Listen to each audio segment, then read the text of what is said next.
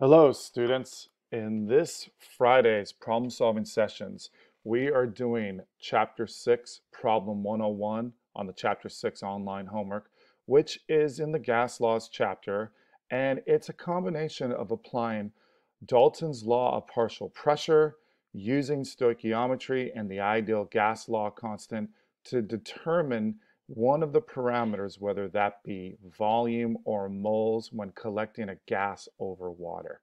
So let's just jump right into the problem. So the problem reads, consider the following reactions. So we know there's a reaction of 2 nickel 2 oxide as it decomposes to nickel as a solid in elemental form and oxygen gas. So we know right off the bat that there is a gas being produced in this decomposition reaction. If the O2 is collected over water at 40 degrees Celsius and a total pressure of 745 millimeters of mercury, what volume of gas is collected for the reaction of 24.78 grams of nickel 2 oxide?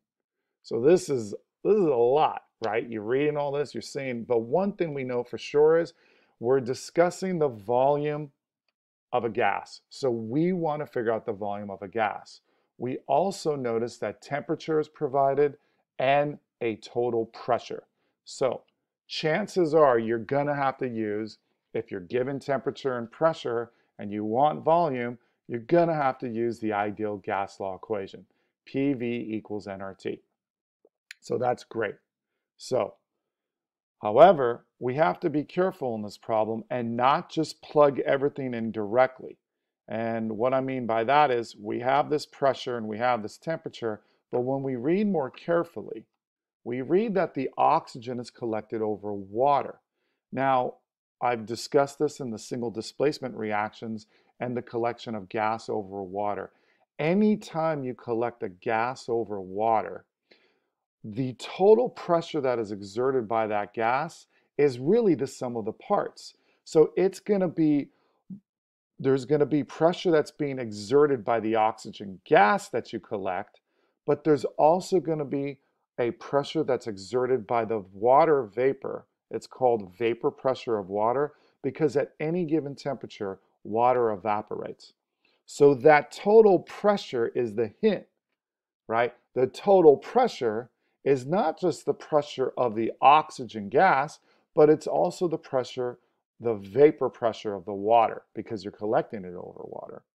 So why are they telling us total pressure? Because this is Dalton's law of partial pressure.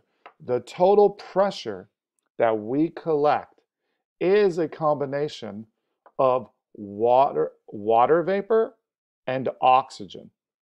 Now, how do we get just the pressure of the oxygen? Because again, I want to figure out the volume of the oxygen gas collected.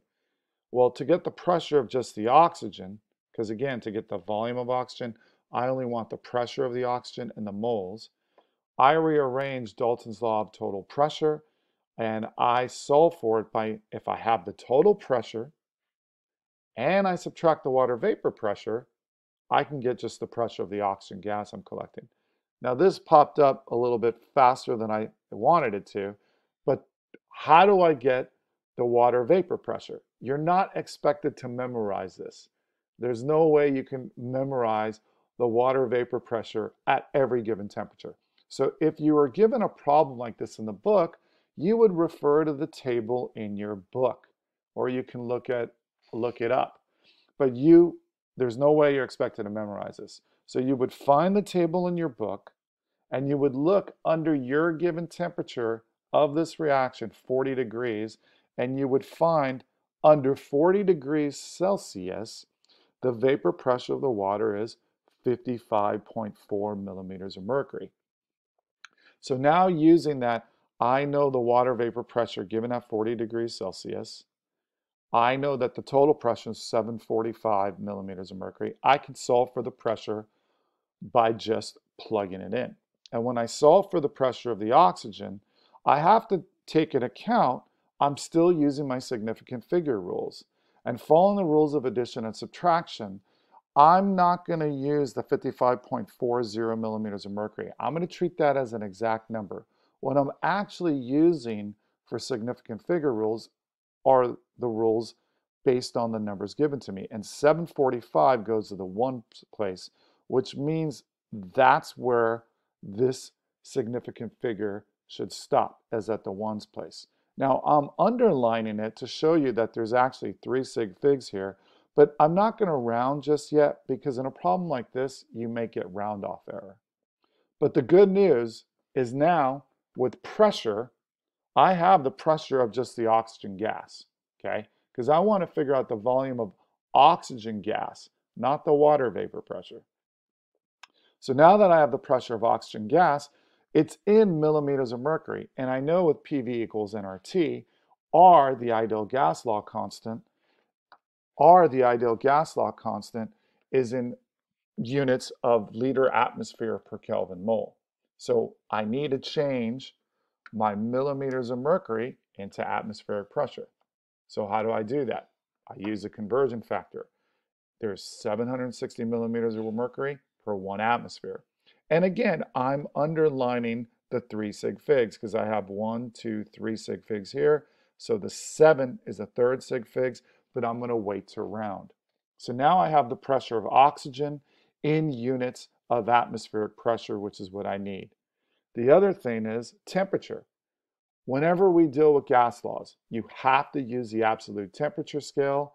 According to Charles' law, we extrapolated that, and the absolute temperature scale is Kelvin.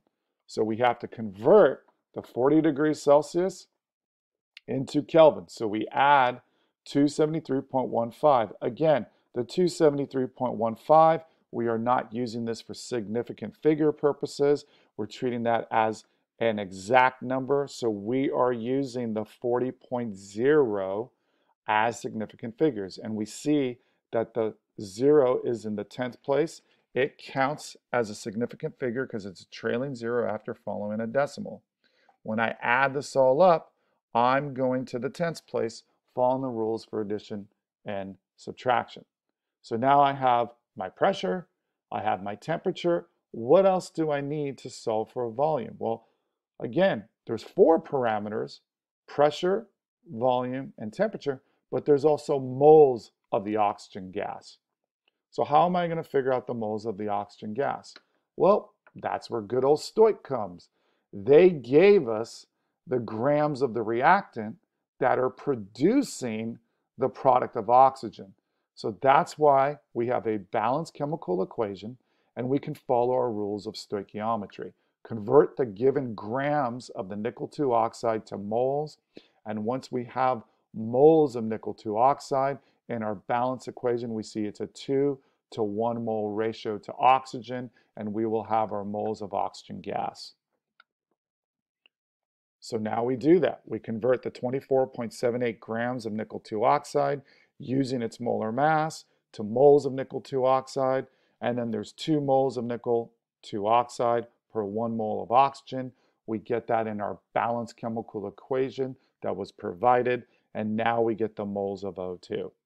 So we see, following significant figures, this is a different rule. It's not addition and subtraction, it's multiplication.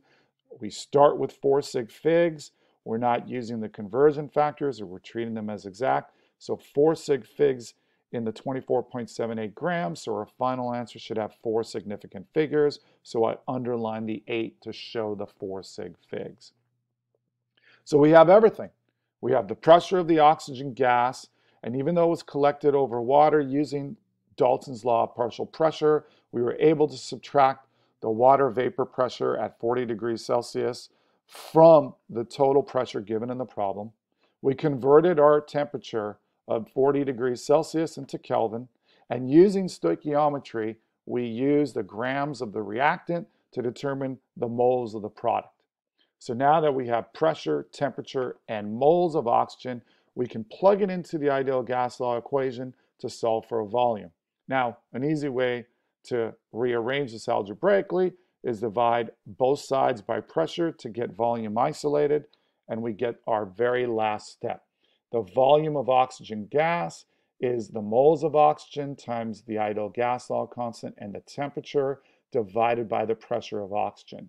I plug in the 0.1658857 moles, which I got from Stoich. I realize there's 4 sig figs there.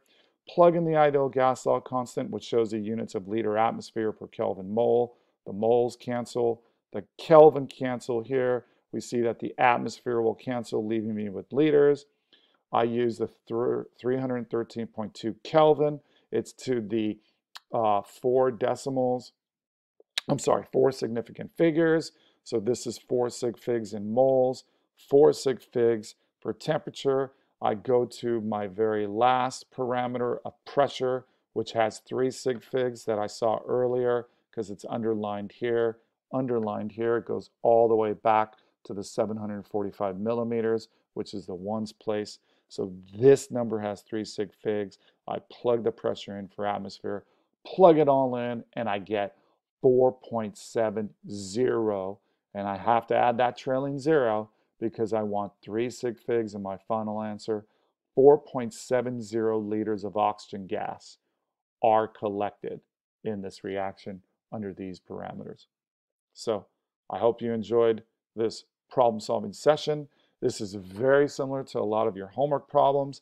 It's a great problem for me to go over because it combines the ideal gas law, Dalton's law of partial pressure, and using our vapor pressure of water tables to determine the amount of gas collected over water, and it also incorporated what we love, stoichiometry, which is the nuts and bolts of chemistry.